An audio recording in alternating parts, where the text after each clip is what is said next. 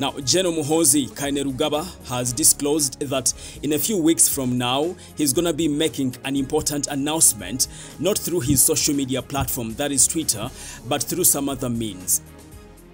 Now, in his own words, he said, "In a few weeks, I'll make an important announcement, not on Twitter, but by other means. I'll make it in my personal capacity and as the leader of our generation." Now, some people are wondering which big announcement he's talking about, but if you see the previous tweet before this one, he said people keep saying that he wants to be president, but according to him, he's already a leader of his generation, and to him, that's the highest honor he can think of. Anyway, that's the latest information coming in from General Muhoozi Kainerugaba's camp.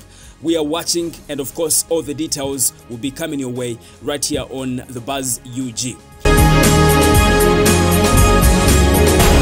Now, General Kahinda Otafire, the Internal Affairs Minister, has said that he and other comrades in the NRM party will stick to President Museveni up to the last day, but not his son, General Muhoozi Kainerugaba. General Otafire said this over the weekend at Speak Resort, that is in Munyonyo, at a wedding ceremony. Now, the Deputy Speaker of Parliament, Right Honorable Thomas Tayebwa, was also present at the event, and he responded to General Kahinda Otafire that as young leaders, they are ready to defend peace and stability of Uganda, regardless of who becomes president. Honorable Muhammad Segirinya and Alan Sewanyana are not about to leave prison as their case has been adjourned to 20th February next year, 2023.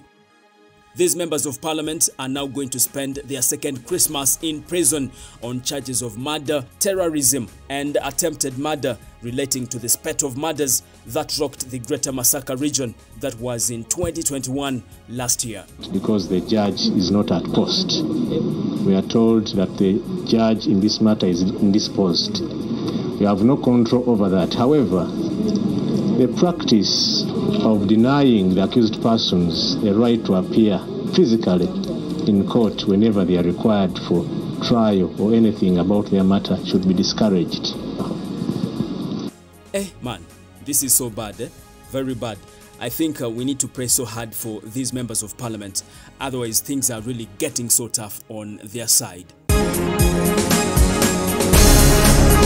Anyway, that's it for now on The Buzz UG, and in case you haven't subscribed, kindly subscribe and also tap on the bell for all the notifications.